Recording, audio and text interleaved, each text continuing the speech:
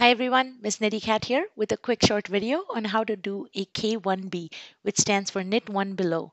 This stitch is featured in the fisherman's rib stitch, and I've provided a link to that scarf in the comments. So let's see how to do a K1B. I have one row, just a regular knit here, and I'm going to go ahead and knit the first stitch.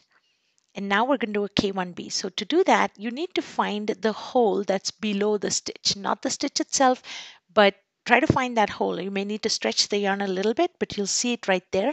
You're going to take your right needle, insert it into that hole, knit through that hole, and then drop the stitch. All right, let's see that a couple more times. Sometimes it's hard to find that hole. You may have to stretch this a little bit, and depending on the yarn and needles, the hole might be small or large, but you'll see it's there. You'll insert your needle in that hole, and you'll knit it, and you'll drop the stitch.